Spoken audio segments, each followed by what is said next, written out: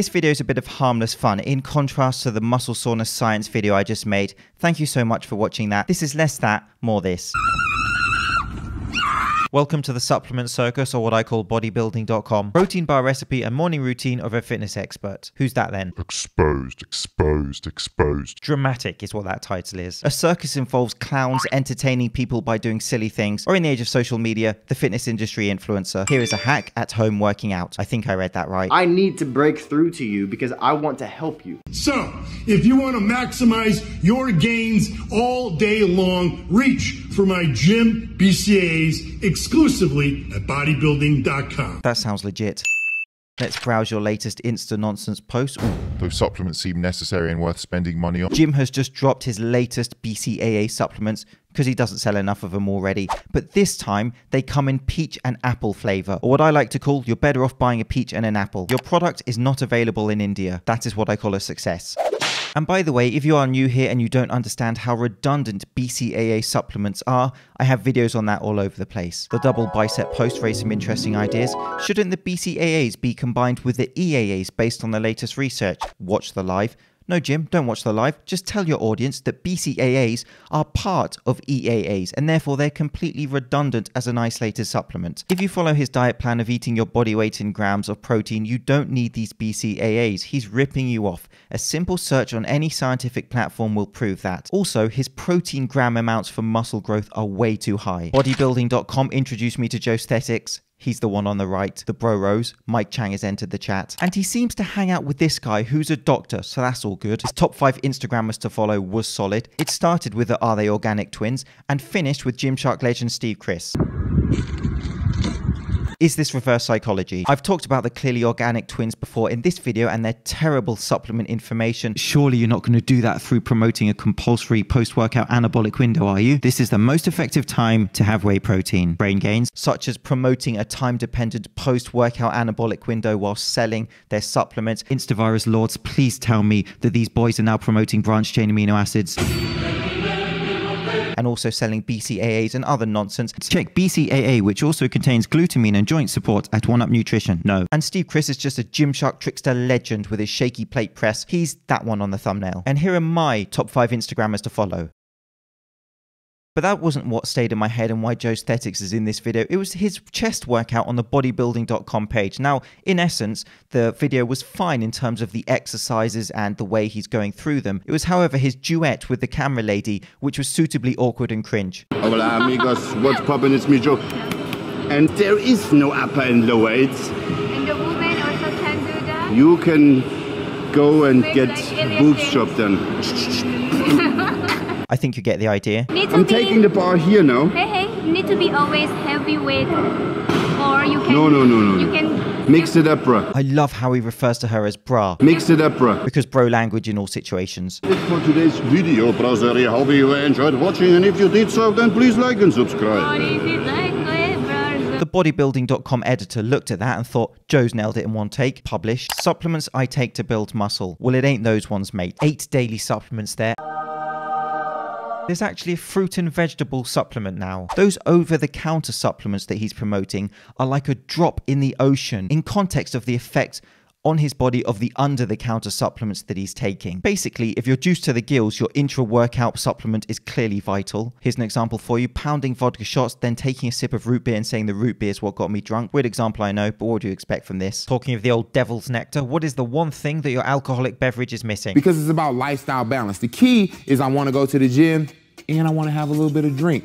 I want to go to the gym and I want to drink. I want to go to the gym and I want to drink. And the way I want to drink it is with Extend BCA because there's no added sugar.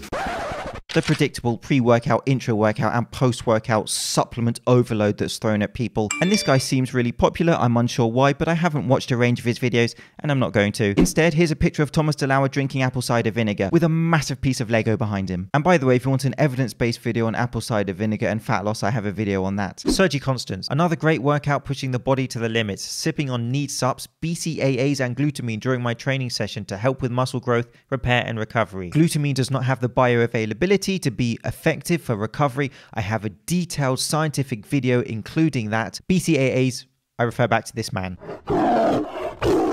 The irony of calling them need supplements is not lost on me. I know what you want. I know what you really need. I bet you do, mate. Is it the fat burners that you're selling? And to end, I made a video on Bruce Wayning and his pre-workout supplement, and I was very fair on that. However, this was complete garbage, and this is what I call a teachable moment. And so this is his post on Keto Aminos from September, the year of apocalypse. Did you know that after killing it in the gym, your body is actually in a catabolic state where the muscle is breaking down? We need to flip the switch and get back to an anabolic state as soon as possible to recover and build a bigger and stronger muscle. I didn't know that because it's not true. Keto Aminos helps prevent muscle breakdown by supplying your body the amino acids it needs to keep your body in an anabolic state, primed for building muscle and losing fat. Firstly, he's indicating a time-dependent anabolic window there with the ASAP aspect. Furthermore, he says that Keto Aminos keep you anabolic for building muscle and losing fat.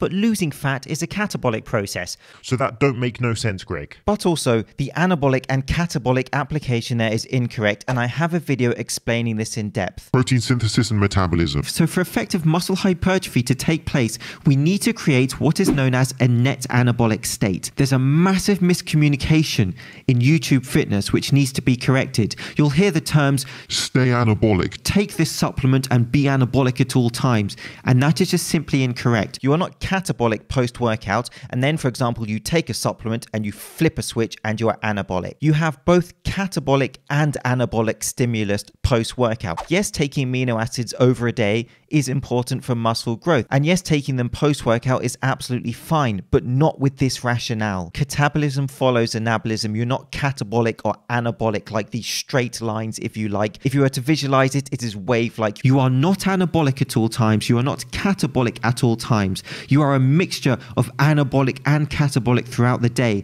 and both processes are important to be healthy. However, for muscle growth, you want more anabolism than catabolism over a day, and that's what's called a state of net anabolism. Your eating also creates catabolic processes in your body. So what you'll see here is that the same stimulus creates both anabolic and catabolic processes within the body, and that's why catabolism follows anabolism. That's why you have both throughout the day. But to create more anabolism, you just need to do the basics over the day. You need to challenge your muscle with resistance training, and you need to intake the required energy balance for muscle growth. You need to intake the adequate amount of protein throughout a day, and I have a detailed video on that, breaking this down very simply for you to create a net anabolic state.